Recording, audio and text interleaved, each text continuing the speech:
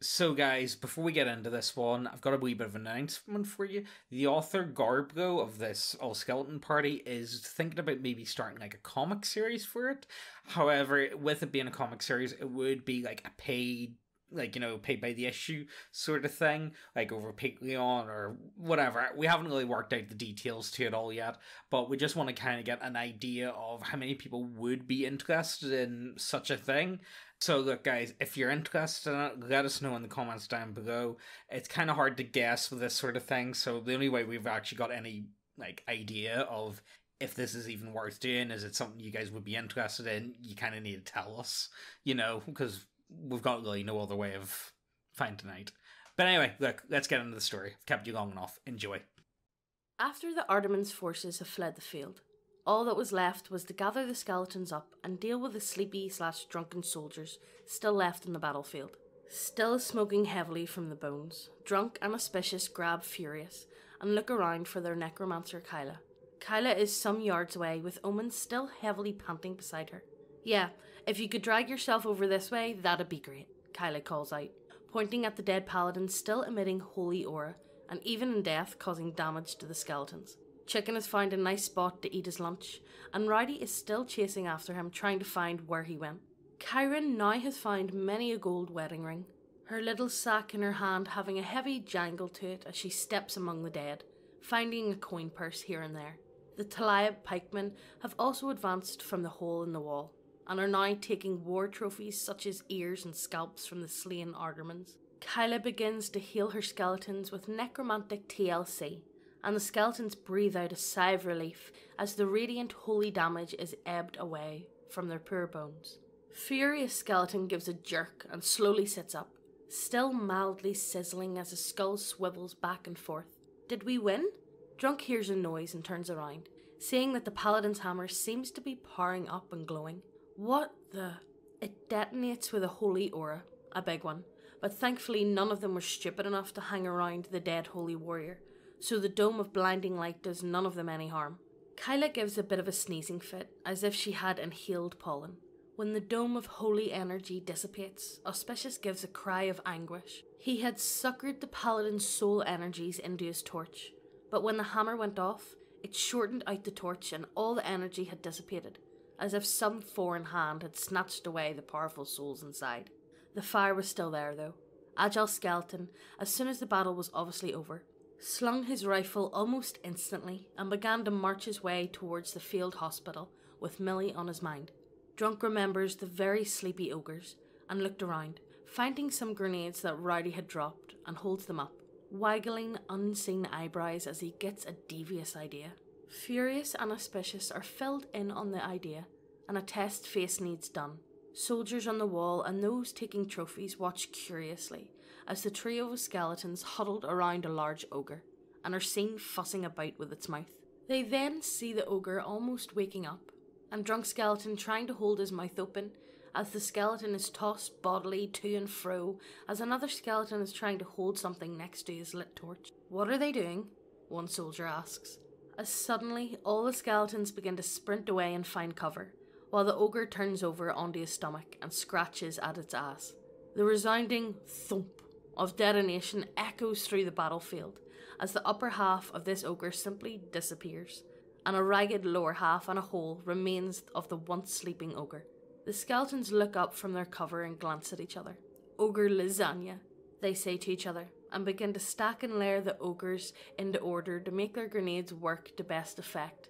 Soldiers pass money amongst themselves as to watch these skeletons drag and fuss with stacking ogres, who are still fast asleep. All the soldiers pay attention when the skeletons make a run for cover again, and see that they have daisy-chained fuses together. "Oh holy shit," is heard from the wall before another concussion erupts from the battlefield, and a red rain begins to descend from the heavens. Chunks of ogre and ogre morsels rain down from the sky and splat messily all over the skeletons, who had this time stood proud behind their cover to admire their handiwork. "Perfect," cries Drunk Skeleton happily, and places his hands on his bony hips as a lower intestine hangs sloppily from his skull. Kyla stared on, hiding her emotions for one reason and another, as Omen shrieks and flails. trying to get the ogre bits out of her hair and off her body. Rowdy finds Chicken, and the Velociraptor has been hard at work getting his HP back with lunch. Large portions of the mistress of flesh are missing, her innards laying splayed in the road like a buffet for the crows. Soldiers march past and poke her face as they go, knowing just who that foul abomination belongs to. Rowdy runs up and holds out his hand, shouting at Chicken. Chicken clicks at him and wags his great feathery tail happily, tilting his reptilian bird head. Rowdy realises now that Chicken doesn't know language all that well except for auspicious, and does his best to try and pantomime that he wants the daggers still clutched in the sopping wet hands of the mistress. Chicken is confused and leans down, ripping off a chunk of thigh meat and plopping it in Rowdy's hands. Rowdy isn't happy about this and throws it down in frustration, in which Chicken feels insulted that Rowdy would throw down such a prime cut of meat freely given. Chicken growls and turns his back to Rowdy, going back to chomping down on his meal, tearing away at her stomach and hips. Rowdy sneakily slinks over and manages to whisk away with both of the knives, giving them a twirl. One of them looks like a regular curvy knife, while the other looks, greasy. Rowdy rubs the knife with his thumb, and it's still greasy no matter what he does. Walking back towards the other skeletons, he sees his soldiers standing idle. A young boy who looks more like a jeweler's son from how soft his face and hands are. "Hey, you, can you help me out?" Sure, the boy says, hopping up and running over. Rowdy holds the non-greasy knife. "I'm going to poke you with this. I want you to tell me what you feel when I do." The lad is weirded the fuck out, but is convinced that this is helping, somehow. Rowdy pokes him on the knuckles with the knife. The lad doesn't react at first, but an "ow, yo!" before he feels a con save. The very bones of his body react violently, and his body is filled with so much savage pain that he falls backwards unconscious, cracking his head on the ground. "Oh, hey, help! This soldier has passed out, help!" Rowdy screams, looking around while tucking both the knives into his belt and hiding them with his armour. A pair of soldiers walk up, and one of them coos out. "Oh, the poor lad must be exhausted from the battle. Hey, Georgie, let's take him to the hospital, eh?" And the two of them pick up and carry him away. When they are well away, Rowdy takes out the greasy knife and gives himself a poke with it. Nothing happens, so he shrugs and puts it back in his belt. He sees ahead that the group minus Agile is reforming and jogs away to join them. At the field hospital, Agile finds out that Millie was stabilised and moved to the hospital proper, and runs down the location of where she is. Millie is near the back, Agile having to walk amongst the beds of those others who have lost limbs. Ranks upon ranks of soldiers lay in beds, missing hands, legs, arms, a few civilians here and there, but no other young adults besides Millie. There's a chair beside the bed where Millie lay, her head on a pillow, and a small bottle beside her bed. Judging from how loudly Millie is snoring, Agile figures it must be some kind of painkiller or sleeping agent. He also sees that her wound has been well wrapped and treated, but a bit messy. The skeleton flags down a nurse, who strides over and cleans away the old bandages. If Agile could have blanched, he would have. They had to go in and cut away more of the leg wound, in order to make sure it was well cleaned and even, and they had now bound it to heal, and the scar foretold of a healer having come in and sealed the wound magically. Millie lay there snoring, her hands clutched her hospital clothes, and Agile looked down at her as sadly as a skeleton could. He relayed to the group that he was staying with Millie, and leaned back in the chair that was next to her bed. There he sat, unmoving, on guard for Millie. "He says he's staying with Millie," reports Drunk, nodding at Kyla. Meanwhile, First has Chicken. Rowdy had told First to find him something to stab, and some minutes ago, the gnoll went running off into town. Now, First had a chicken. "Where did you find that?" Rowdy starts, looking around for guards. "In front of house." "Did you at least ask first?" "No, you ask first to find Chicken," First says, shaking the little animal in her meaty paw by the neck. The two exchange a few more words before Rowdy finally takes the chicken, as First pins her ears. "Rowdy tell First to find something stab.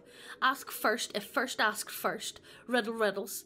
She growls and crosses her arms. Rowdy looks at her sassily, then pokes the chicken with the greasy dagger.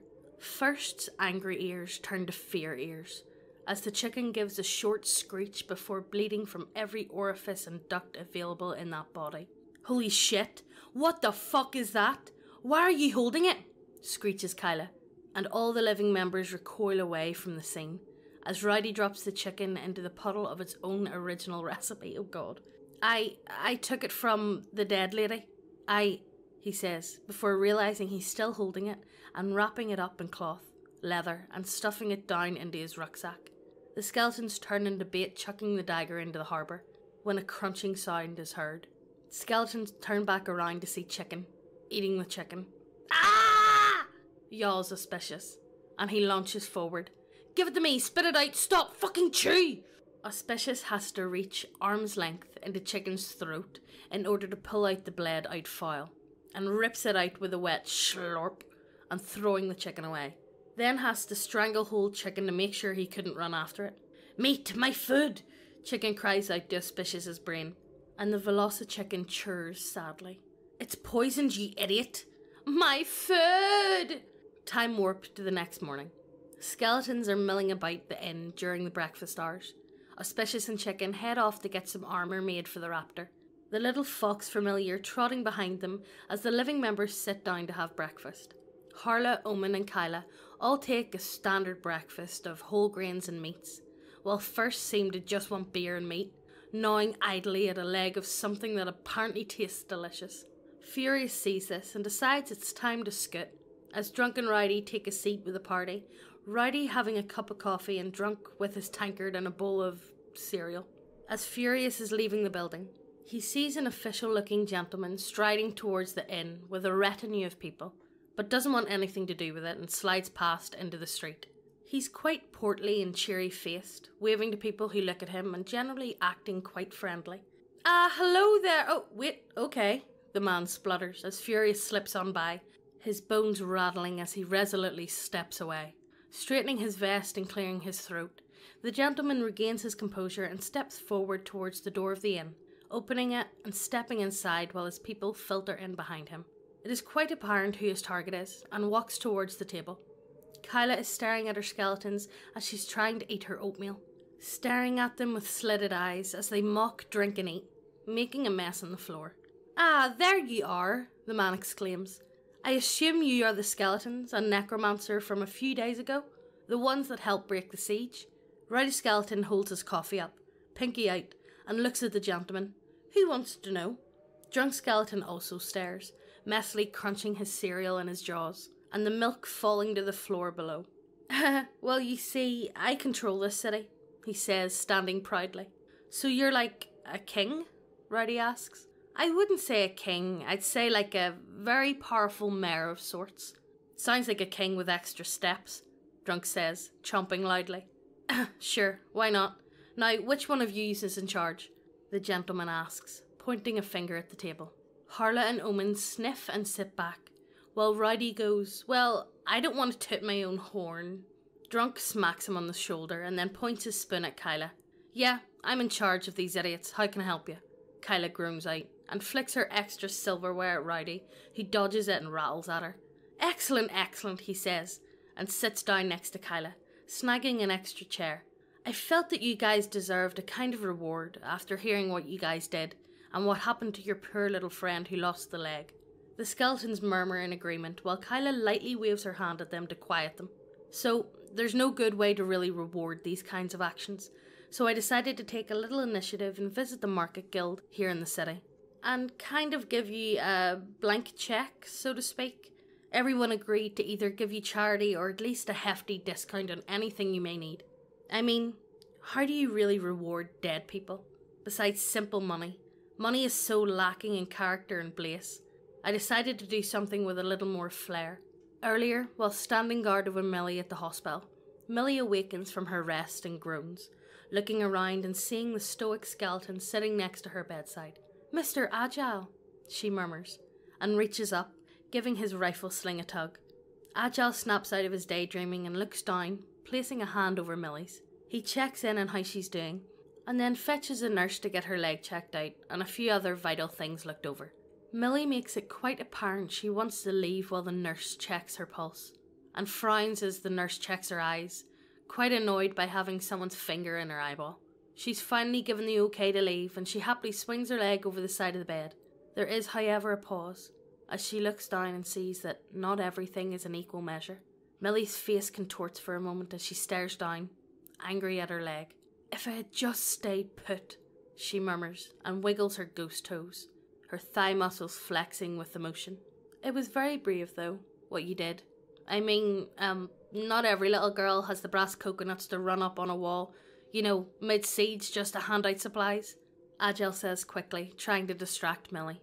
He goes on for a bit, and finally manages to get Millie to crack a smile, before she cuts him off for a moment. "Who was the woman? The big, really big lady? I heard laughing and only saw her for a split moment." Adjel Skeleton wrings his bony hands for a moment, before telling her about his chosen deity, and what she did to make sure they survived the fall. Millie furrows her brows for a second when Adjel tells her she doesn't have a mouth, but takes all the information in stride. Figuratively, anyway. Millie looks at Adjel, her voice quiet. "Can we leave?" Adjel tilts his head, but his gaze catches hers, and sees that she's looking at the other people in the hospital, many of them also missing limbs and other grievous injuries. The skeleton pops up and skips Millie into his arms, holding her close as he begins to walk away. The nurse looks up and coughs as Adjel is already halfway across the ward. Wait, you bonehead, you need these!" she bellows, and Adjel turns to see her holding a pair of crutches. Millie and Adjel look at each other, before Adjel has to sheepishly walk over to let Millie take her crutches, holding them to her chest. "Let's get you some actual breakfast, I think," says Adjel, and they both walk out into the sun. A few minutes pass as the two make their way down towards the inn, when a shadow swallows them as if something blocks the sun. Both of them look up and see a bona fide pocket frigate coasting across the sky, held aloft by a great gas envelope. Millie cries out in excitement at the sight of the big ship, as Adjel's bottom jaw thunks against his armour from how low it's hanging. "Look at it! It's an airship!" Millie squeals, and sits up as best she can in Adjel's arms. "Do you think we can see it later?" Adjel Skeleton looks down at the happy Millie, and smiles on the inside. "Course we can, my little possum, but first, food." "Flaming skeleton and brave girl in the house!" Adjel bellows, and strides up with a big bone energy, causing the scribes and other members of the gentleman's retinue to part. Adjel had walked up in time to hear what was being said inside, and decided to make an entrance. They know who he is, and part quickly. Rowdy gestures to Adjel. "This is our intern." "Oh, fuck off, cunt. I'm the iconic member of this outfit," Adjel growls back, pointing at him with a hand from under Millie. Rowdy holds up his hands. "Oh yeah, real easy to be iconic when you burn the literal candle at both ends." Drunk Skeleton pipes up. "He's actually the main caretaker for our friend. He also likes tubes that shoot out explodey things." Adjel gives his back a wiggle, his rifle a rattling. "I do like my boomsticks."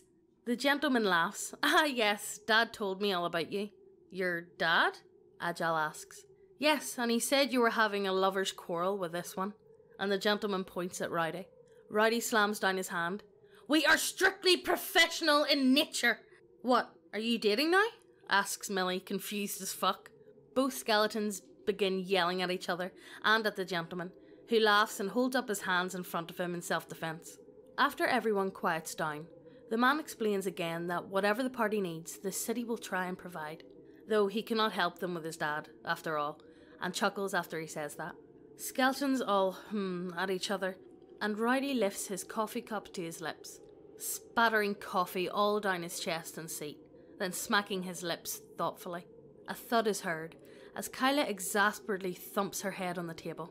The gentleman chuckles, answers a few more questions as Adjel and Rowdy begin arguing again over the rifle Rowdy stole, and then bids his goodbye, walking away from the domestic altercation. Millie is given a seat to sit in, as well as some food, and she happily ruffles First's ears. Usually First doesn't abide this, but due to Millie's leg, she lets it slide, for now, churring angrily. Harla looks down at her daughter as she sets down her teacup and nudges her, Kyla's head rolling on the table. "Kyla, darling, why don't you tell them what we were discussing earlier before breakfast?" "Nah!" Kyla groans and lifts her head, hair stuck to her face from embarrassed sweating due to her skeleton's acting, as they always do. Right. Kyla explains to the skeletons in front of her that they want to go home. "Home? Onilands?" Drunk says, leaning forward harshly and shuddering the table. causing Omen and Millie scrabbling for their cups as they tilt ominously. Yes, home. Mama explained to me that we should go home. And also, she growls, looking up at her mum, who flexes her arm menacingly. Said that I need to let you guys do it because I've been telling you what to do too much. She bites off the last part, and Harla eyes her threateningly while still holding a soft smile. What? All the skeletons say at once. Harla speaks up this time. After all, you have shown yourselves to be completely competent, and, well, should be able to plan this all on your own. That's not what we Kyla erupts, rounding on her mother. But before she can get anything else out, Harla whips out her arm and hugs the necromancer to her bosom. She is so proud of what you guys have done, and really, really wants you guys to plan our route home after you go and buy supplies. Kyla screeches from under her mother's arm and chest flesh, scrabbling and kicking, but her mother is fucking strong, bro. Now, no time to waste, Harla chirps happily, and with her free hand bids the skeletons to go. Kyla is throwing how she really feels into the skulls of the skeletons, who are choking back laughter from the abuse as Millie and Omen stare on wide-eyed, slowly spinning food into their mouths. They, however, take the hint and begin to leave the inn to venture out into the markets of Taliab and take advantage of their free pass in the town. To sum up their mental link, it's more or less a long, drawn-out, angry, furious, necromantic The skeletons lose their shit out in the street, hooting with laughter. Necromilf has a sense of humour, roars drunk, and they all separate after. Rowdy decides he wants to get a very secure sheath for the death knife made, and tucks it, plus the box it's in, inside his ribcage, and sets off to find a leather worker. His first target is Gertrude Simple Leathers, and walks in, the bell in the door tingling as he steps through. Well, hello there, young man, says an older woman, clearly well past retirement age, her hands shaking slightly as she works on a small pattern on her workboard. For some reason, Rowdy thinks this is the perfect person to ask. Rowdy explains to her that this knife is very dangerous, but would like a leather sheath made for it with clasps so it can't fall out. Gertrude, the sweet old woman, agrees and asks Rowdy to place the knife on a leather blank. Her hands bobbing with her tremors, she begins to trace the blade with a little oil pen, rounding along the edges to get a good print. Rowdy flinches as Gertrude goes, "Oh, sharp it is indeed." Her finger is bleeding. Oh no! Rowdy bellows and leaps forward to help as the woman begins to convulse. He first thinks to burn his favour, but instead of beseeching the gods, "Hold on, I'll check my rucksack!" He screams as the woman begins to screech, blood pouring out of her eyes, ears, nose, mouth and elsewhere. As Rowdy leans down to rummage in his pack, he hears a thud. Slowly rising, Rowdy leans up and peeks over the top of the workbench. Gertrude?"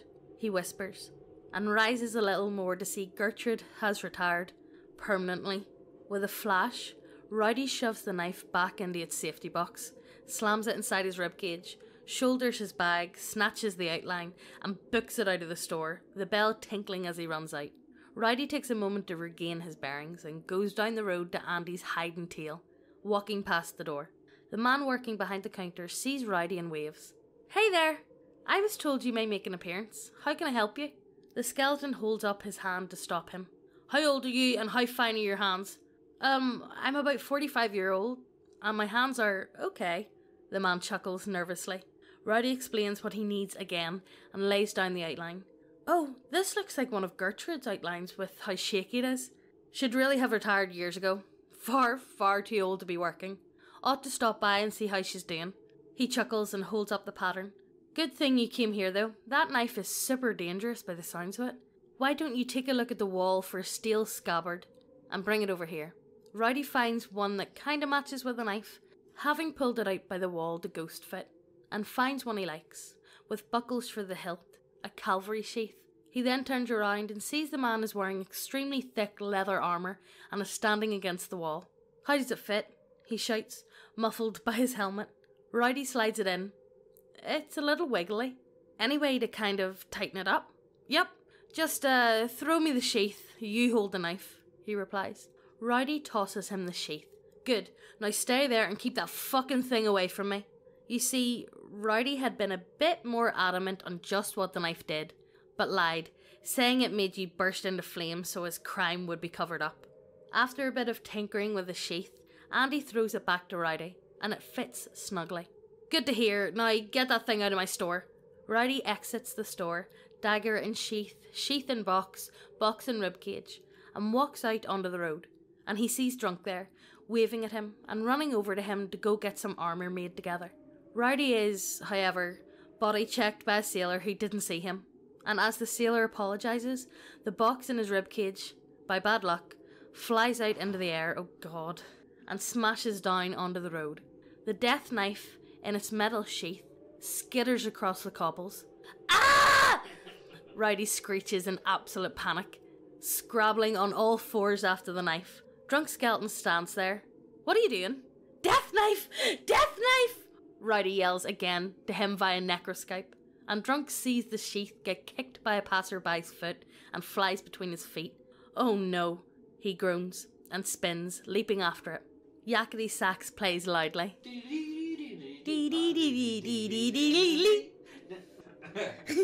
After a few successful rolls, both skeletons manage to corral the knife and tie it snugly to the bones of Rowdy's ribcage, before double tying it, and then tightening down the armour's straps.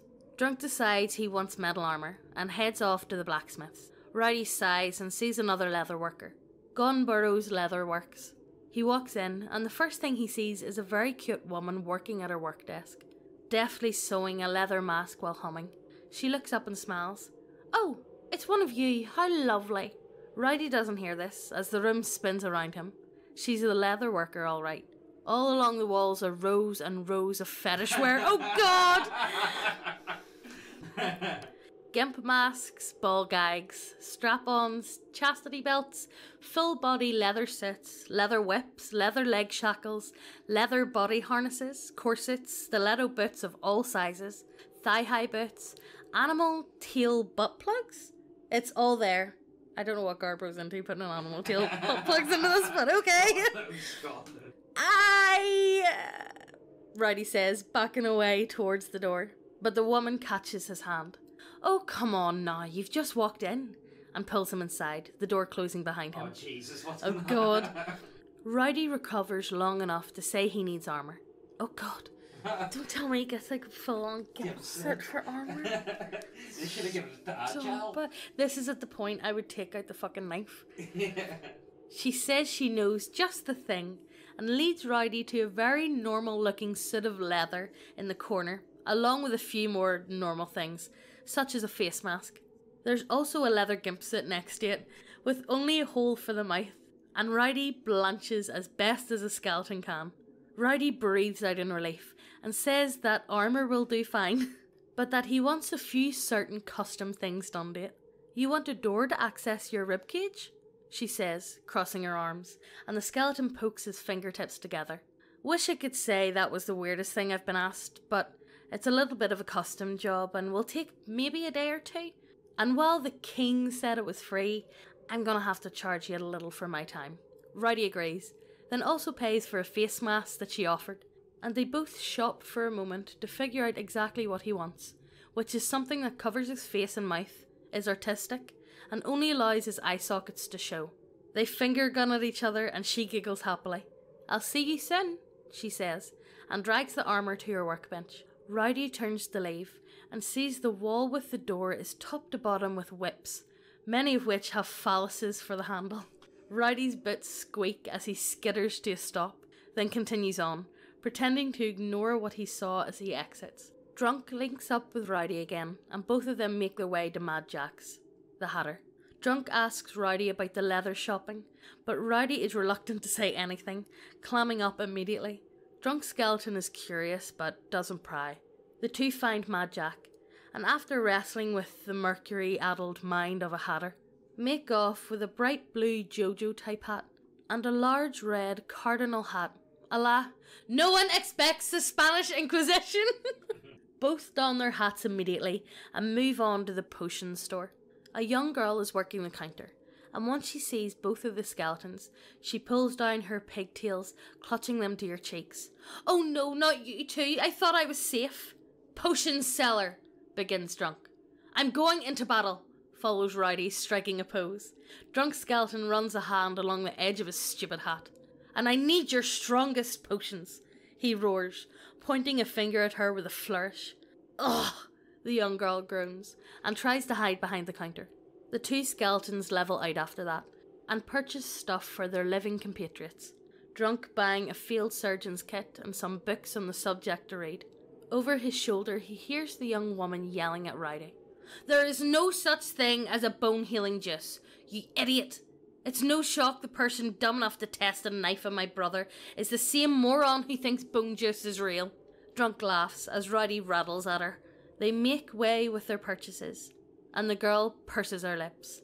"All purchases are on the house," she murmurs, placing a small jar on the counter. "But tips are appreciated." Rowdy tips her copper, in which it then pings off his skull as she whips it back into his face. Drunk likes her fire and tips her silver. See? He knows how to treat a woman. All